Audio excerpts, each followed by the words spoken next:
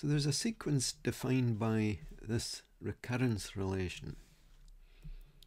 un plus 1 is got by finding a third of un plus 10.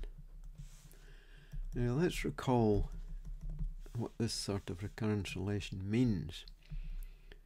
We've got a sequence of numbers. We'll label them u1, u2, u3, u4 and so on.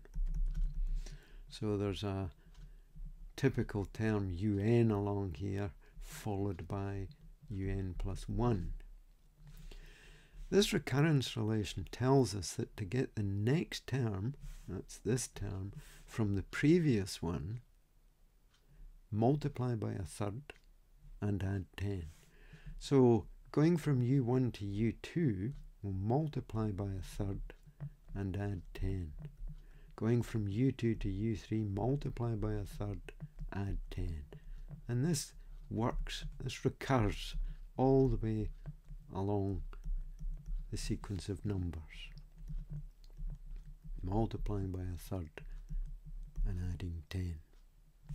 So for part A, it asks us to find the value of u4, but we do know the value of u3, it's 6.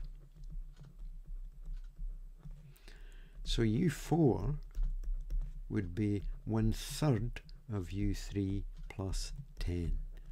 u4 is 1/3 of u3 plus 10.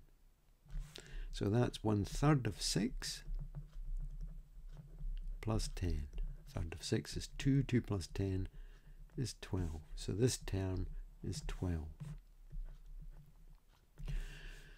Now part B asks you to explain why this sequence of numbers approaches a limit as n gets larger and larger. And basically the reason is this multiplier here. The multiplier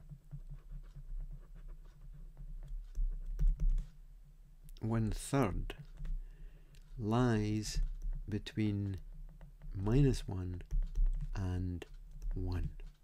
It's a fraction less than 1 but bigger than -1. And if that's the case, if this multiplier lies between -1 and 1, then the sequence of numbers that you get will eventually get closer and closer to some fixed number. So explain why this sequence approaches a limit. The multiplier 1/3 lies between -1 and 1, so a limit exists. And in the last one we're asked to calculate this limit, so let's suppose the limit is L.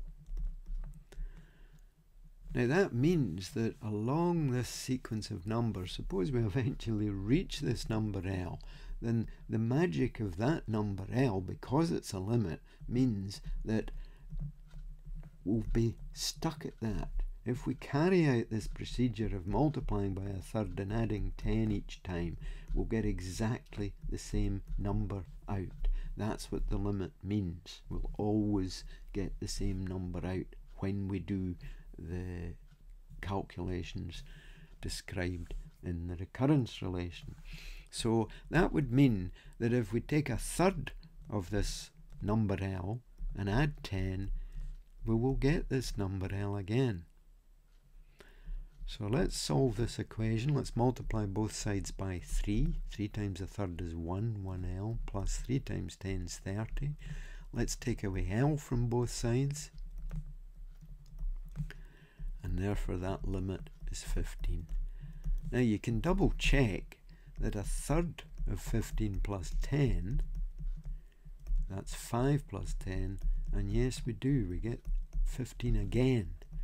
So if we've reached the number 15, doing this calculation again and again will just produce the same number 15. We will have reached this limit L. So the limit is 15.